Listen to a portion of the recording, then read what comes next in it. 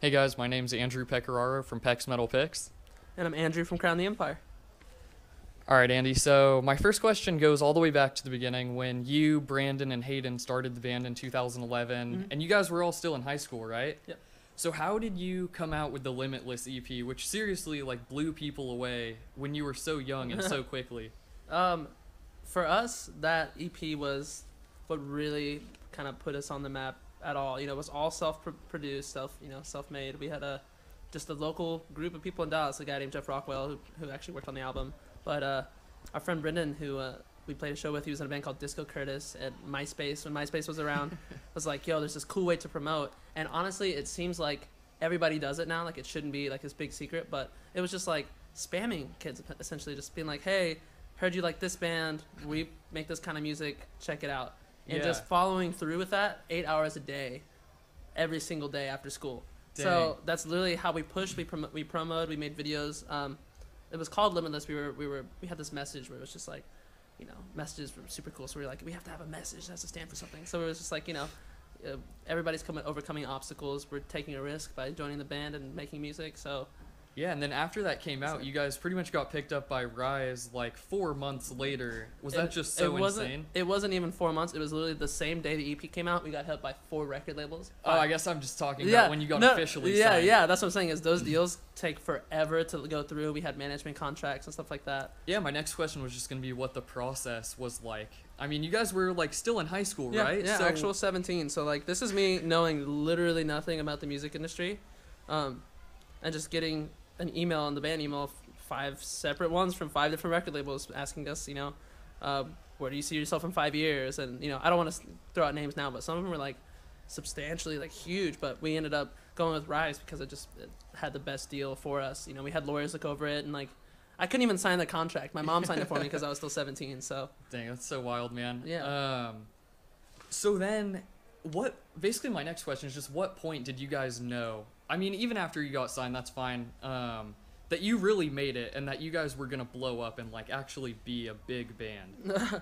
we're not even our scope of things isn't nearly the same as it was when we first got started. To us, we're not big at all. It's so funny thinking of big bands when I was 16 and big bands now. It's I mean, okay, how about this? I went to one show where you guys were probably the second opener, so pretty early on, and you guys had a bigger crowd than the headliner. Kids showed up just to watch you guys. Yeah, power of the internet, man. Yeah. Honestly, it's so common now with Vine and YouTube and everything like that, where we could tour for 6 months straight and play in front of 50,000 people, or we could make one YouTube video and have 2 million hits or something, Yeah, so yeah. Works smart. All right, so we'll move on to 2012. At what point did you guys decide you wanted to bring on another vocalist, and then how did you settle on having that be David? Originally it was just a to make sure that we were as solid as we could be. Vocally I didn't really have any technique. I didn't have any experience touring at all, so when I screamed, my voice was shot after a couple shows, and nobody wants to go to a show and be like, wow, this guy's awful. He sounds great. Yeah, so we were looking for a new member after that, and then Dave was just the one that was local. He was in Dallas. We looked at people all over YouTube, but Dave was just the best one. He happened to be the closest to us, so he didn't join originally. He said no, but after a little bit of grinding him and stuff, it finally convinced him to join, and it's been irreplaceable since. Was it weird hearing him do the screams the first couple times around? No, because we had heard him, and he sounds like a monster. Without a microphone even, he could just do it in a room and people would be terrified. So I knew for sure that he was the one that we wanted. Okay, it seems like more and more recently you guys have kind of been sharing vocal responsibilities. You've been doing some screaming and he's been doing some singing. Yeah. At live shows, even before you started doing it on new albums. Yeah. Where did that come from? Well, with the writing, it started pretty pretty late in the game. Oh, hey, dude. What's up? Yeah, it's a GoPro. It's wide angle, so you couldn't even avoid it if you tried. All right. But no, we started picking up, on each other's where we had strong suits and where we had our weaknesses, and then also different dynamics. It's easiest way to put it is Blink-182. Tom and fucking with Mark Hoppus, they have different. Yeah, different, where they it's bring just different things to the band. Yeah, yeah, you know, like both volumes, all these bands Yeah, like that. yeah, you know, so. I guess my next question would just be, did you miss screaming? Did I miss it? Like, I know you said you didn't have a technique apparently, but like, did you miss that like heavier part of it? Yeah, definitely. There's like that element of like primal, like it's coming from your body. You know, there's something like that's just like it gets your blood pumping, gets you stoked, and so. And did David Yeah. have any background singing, or did he kind of learn and just wing it? No, he said he'd been singing, you know, for forever, but had only been recognized for his, you know, his screaming. But he's been getting better and better, practicing forever and ever, and so he's, you know, he's improved a bunch. So we want to incorporate that singing into the new album as well. I'm not sure how much you'd be willing to say on this next topic. It's basically just about Ben leaving. I know the quote was internal dynamic differences. Yeah, it always is. Is there like, can you expand on that at all? Was it the direction of the music and he had other stuff in mind? Yeah, or? it was always that. I mean, it just seemed like we didn't, you know, when you live with somebody for, you know, 4 years straight and you're like this far away from them at all times, like how do you not get to know that person? You know, it's just like, it seems like a foreign concept, but it always seemed like there was a barrier just between, hey, everybody was going out to do this, you want to come? And you'd be like, no, you know, I'm gonna chill here. And so maybe personality, or, you know, I couldn't tell you. It was honestly, it was so abrupt. Yeah.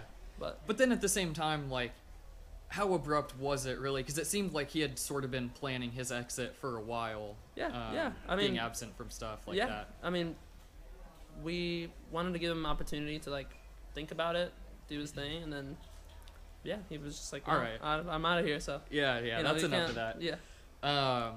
One thing I've noticed about Rise lately, going to the record label, is they've been re-releasing like pretty much as much stuff as they can, and you guys have literally re-released everything you put out. Everything. I mean, I get the Limitless EP because you got Dave, and that was super sick. Yeah. But Yeah. is that something they make you do, or you want to do? You know what? It is the one label pushing thing where like they're a business. You know, that's always what record labels have been. So even though we'll be kicking and screaming behind the scenes and stuff about it, they're the ones that make the albums happen. You know, you got to make them happy. Yeah. It's as simple as that. And it's, you know, if there's usually more content on them. You know, we had like the release of the Resistance. We had a couple of new songs and, you know, stuff that we've been working on. But I don't know. That's pretty meh. Would you guys rather just be forging ahead, making new music all the time? Yeah, absolutely. Yeah, I feel like everybody, but you know, it's just like way of the world situation. Yeah. All right. So, sort of moving into like the new album area, what does the musical future of Crown the Empire sound like? Well, I know it's really broad. Yeah, we spent a lot of time working on what that is, because honestly, we had no identity with ourselves. You know, we'd just been making songs that we liked, and it was like across every type of genre. We had like super heavy songs, we had super like no screaming songs. So, that's been the question this whole time: is who are we? What do we sound like? You know, to where we really are unique. And for sure, it's like the cinematic vibes we bring to it. You know, there's always it could be under a movie. There's always like these score elements, and I think that's one thing that we've always had and what people appreciate. We just want to get better at it. You guys will still be doing like the theatrical elements that in the right way. You know, maybe not like dressing up, but there's definitely there has to be that element. Okay. For sure. Otherwise, it's not Crown. You know. Yeah. All right. I don't want to push this on you or talk bad about any bands, but with the second album, and more specifically with Cross Our Bones and Prisoners of War, I just have to ask: are you guys going to be going sort of like the Bring Me the Horizon of Mice and Men, We Came as Romans route, where you continually get softer from here? You know what? It's hard to say. You know, it's not like any of those bands where like this is it. This is where we're not heavy. You know, they're just. It's been a gradual change for I think every band who's done it. You know, you've seen Bring Me the Horizon from the first album to this album is like unrecognizable. Yeah. As a band, but I think that's sort of the heart of the question is like the fans like me who've been following you guys from 2011. Are you gonna become an unrecognizable band compared to what you used to be? No, that's not. No, that'll never happen. All right. Yeah, for sure. I mean that's good to hear. Yeah. I mean, I'd be so sad to lose you guys. Yeah, but what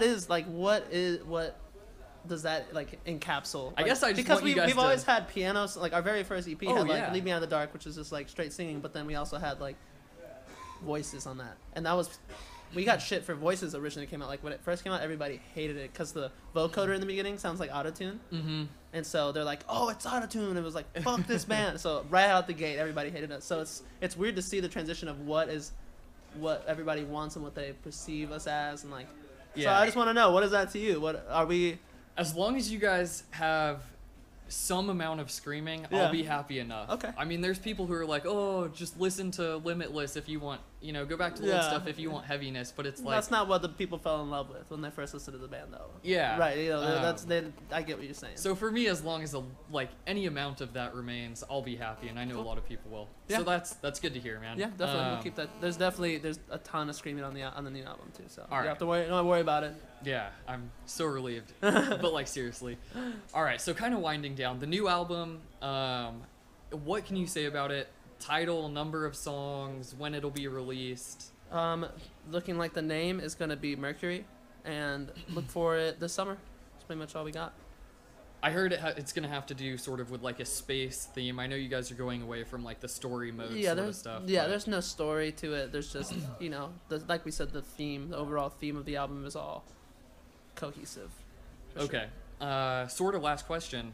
A couple days ago, the Warped Tour lineup got leaked from somewhere in Las Vegas, I think, and your name is on it. Yep. Are you allowed to confirm or deny? Yeah, I'm allowed to confirm we're on. They just announced it today, so. That is excellent. Get the word out. We're on. Third year. It's been the wildest tour I've ever done. It's been the hardest tour I've ever done, but I'm super excited to be back. Sweet, man. I'm so stoked to see you guys on there. That's going to be so shitty, but in a good way. It's going to be, awesome. It's going to be intense. It'll be, I know what you mean, a lot of work. Yeah.